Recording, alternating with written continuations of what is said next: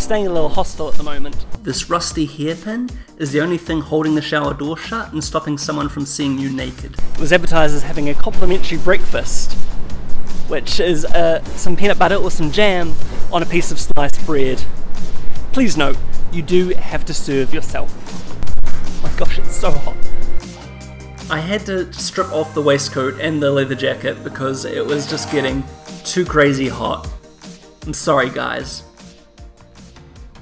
I got to have a look around Singapore to see some of the sights. Then it was time to go and meet Regine, who is another hero in Singapore doing awesome work. Regine showed me the McKinsey offices, where she's currently working in the heart of Singapore. This is true power.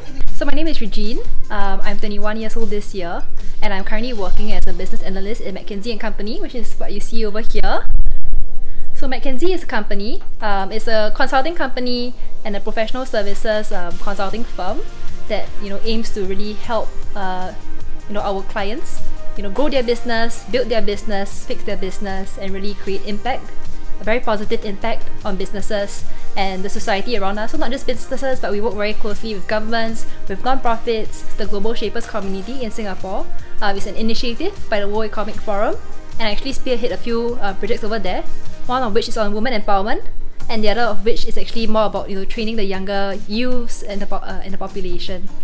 And aside of that, I'm also involved in a lot of different interests that I have. For example, acting, doing a bit of modeling work as well as doing a bit of dancing and hanging out with my friends and playing video games. And there's so many things I'm very passionate about. And the thing I love about McKinsey is also that we have a very strong emphasis on diversity and promote and giving opportunities to people who from different backgrounds. So that's what I really love, and that's why I'm also participating in several initiatives within the company that focuses on enhancing these values and these initiatives. So yeah, I feel that it's a great place to be in and a good place for people to learn about the values that make them a good leader in the future. A leader that's really good as a person as well. Then somehow we ended up going in a car to the other side of Singapore to a luxury beach resort. We're trying to find a meetup of changemakers in Singapore, but they are proving difficult to locate. Even though I was meant to be at the Singapore airport to fly out in less than an hour. So my name's John Hess. I have a company called Napkin Group. We invest in startups. Very, very early stage, so high risk. Anyone out there who's looking for investment, give us a shout. Anything from £10,000, that is, up to a few 100,000. I work for the In This Very Moment holding. That's a holding company. With that ability to provide credit to somebody who could not have it before. That's the most rewarding about it. To give a chance somebody, let's say you have a young guy, having a family in Indonesia, and you want to go to work. So you can give him motorbike, you can give him credit to buy a motorbike, to go to work. I inspired making internet free for the people, because Singapore is having costliest telecom if you compare with the other country. Cool, and you enjoying Singapore?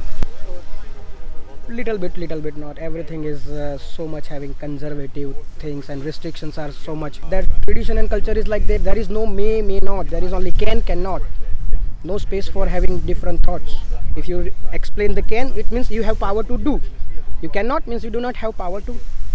There is no try. No try. Even people at the Marina Bay, there is one door was closed, so nobody dared to open second closed door. We think, oh, there's so much etiquette. One is coming, one is going, one is coming, one is going.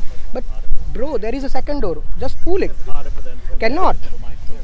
If somebody have closed the door, someone cannot open it. So my startup name is called Elixir. So have you watched Iron Man before? Yes. Yes. So we do Jarvis, but in real life and on your laptop. So it's a very intelligent 3D interface that actually conducts visualization, predictive analytics, and automation for every company's IT infrastructure. And anything else you want to add now that we're at the end of our adventure? Yeah, I'm not so happy about it's very hot here. I usually don't like going to the beach. But going for the beach meetup was a good idea. So it's a great experience. Thanks so much for showing me around. Yeah, thank you. Luckily I made it to the airport just in time, and then I was flying away from Singapore and onto new adventures in Europe.